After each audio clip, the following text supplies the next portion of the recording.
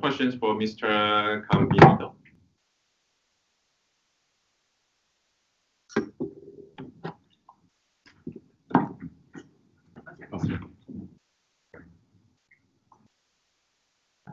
Thanks to your presentation.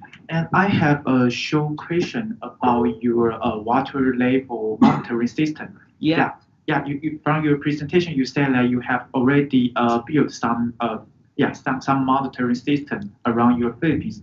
I want to know that how many water level monitoring system you destroyed in your Philippines from your asking organizations. We destroyed. No, not destroyed. Deployed. Yeah. I don't know. Also, you have to destroy numbers this way. I don't know the exact number, but my friend here I think knows. You can give me the figures later so I can ask for the total number of the water level. Yeah. I have a big idea. I think it's around 1,000 of them. I think so. I'm not sure. Maybe. Actually, the problem is we have a station called Tandem Station. It basically have both the water level and the drainage station at one. So maybe it also counts for the water level monitoring. I can give you the number. Okay, thanks.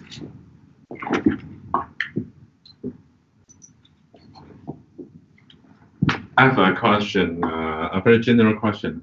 Because somebody said the best quality control is that you install another two same or different instrument to collect data.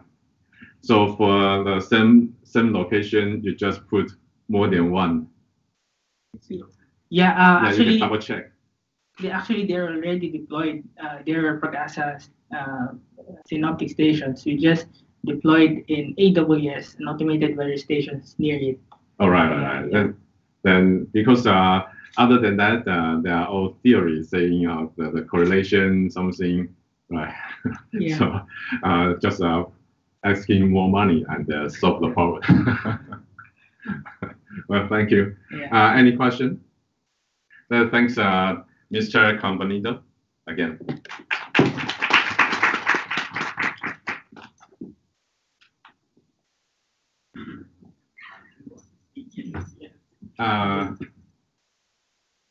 Not my presentation, but it's okay.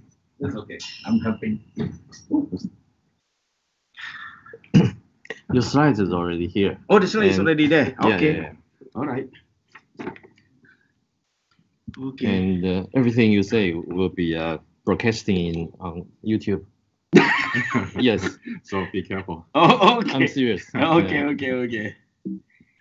All right. So our next speaker is Dr. Suhaimi Napis. Okay. He's going to give us a talk related to numerical simulation by using Wolf model. Right. Okay. So I can just use the numerical simulation using Wolf model. Okay. Thank you very much. Welcome. Yes, thank you very much, the chairman, Prof. My name is Suhaimi. The presentation is being made by Dr. Juneng's student. So Dr. Juneng can't make it today. It is a public holiday. It's a national day. It's a national day in Malaysia. So I'm the one who is crazy enough to spend my time here. So this is his presentation, or rather her presentation on behalf of Dr. Juneng. Dr. Juneng is the one that is involved in this, and this is part of their work, and it's one of those work that is about to be published. So I will try to do justice to read up so that you can better understand, and then maybe whatever the question, you will have to post it back to Dr. Juneng. Okay, right. It is about the numerical simulation of the rainfall event that has devastated the part of the, how do you do it? Put it down. Yes, the flooding, one of the worst flooding in Malaysia in the year 2011, and until today, some of the people who were displaced are still not having their house being rebuilt. So it is quite a sad situation. So, nonetheless, in that event, there were several studies being carried out for the disaster, the flood disaster, and one of them is this one. And the objective of this presentation or this part of the work is to simulate the extreme rainfall during that event using WRF, and to look at or to examine the sensitivity of that simulation to deep convective parameterization. This is not good for me. I do not know. Okay. Anyway, sorry, not 2011. It's 2014. There is a Malaysian being hit by the worst in decades of flooding. It lasted for quite some time. And northern east state of Kelantan was the worst affected, and evacuees is 140,000. This is almost a natural disaster of the worst of its kind. We never have such challenges in Malaysia, which is relatively no earthquake, no typhoon, no what do you call that? Volcanoes. So we are sitting, but still sorry? You have smoke. You have smoke from the neighboring countries. That's a sensitive issue. Okay, and there were 14 deaths, and there were 4 missing persons. Okay, the synoptic condition is actually there's a strong cold surge, wind from 15 to 25, 25th of December. With northeasterly persistent deep penetration of the Pacific over Peninsula Malaysia. I think many simulation has been made along that line, and of course the numerical simulation was conducted to improve the understanding of the predictability of this event. The Malaysian government is taking it seriously for this, so that we can better prepare in the future. So these are the case description. The rainfall, if you notice there, hitting the northeast part, especially this part here on the bottom left, is really devastating from the northeast side.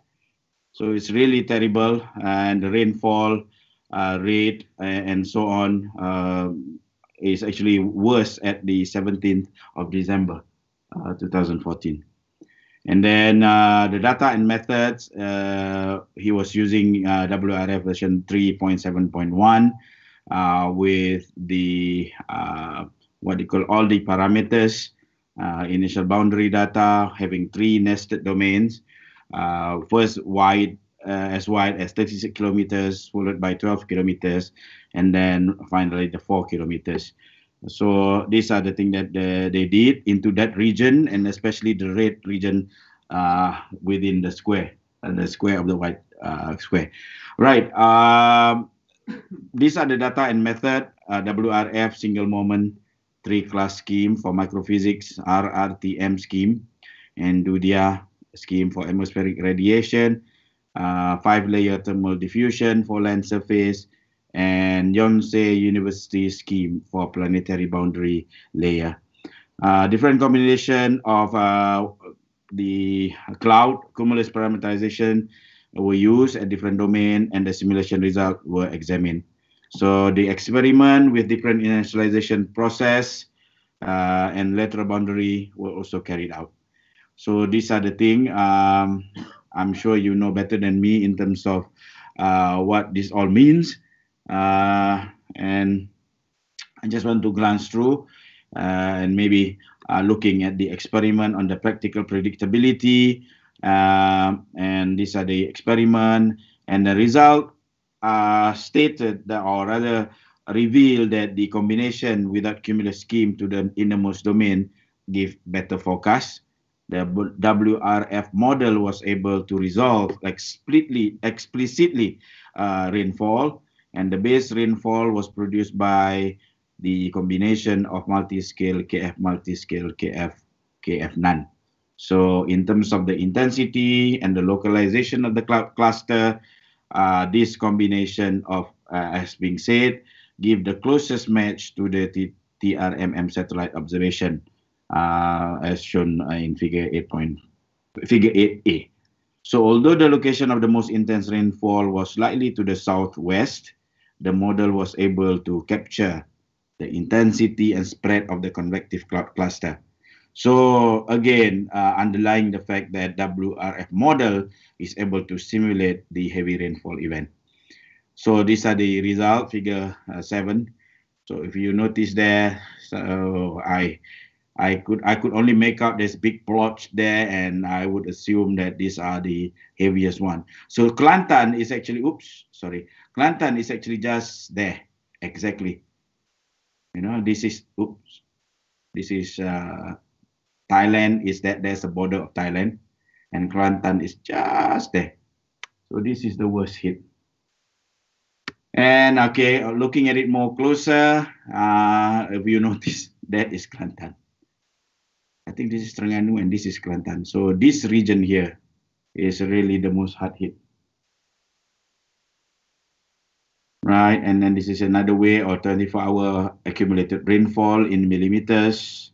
And then as a conclusion, the high-resolution WRF model used in his study captures considerably well some of the features of the heavy rainfall event on the 17th of December in 2014. It is also found that cumulus schemes give huge difference to the intensity and location of the predicted rainfall, and the combination of the multi-scale cane fridge for the outer domain and no cumulus scheme at the innermost domain gives the best agreement to the observation. So the last statement, that the WRF model was able to predict the event well, both qualitatively as well as quantitatively, with the right combination of cumulus parameterization. Thank you.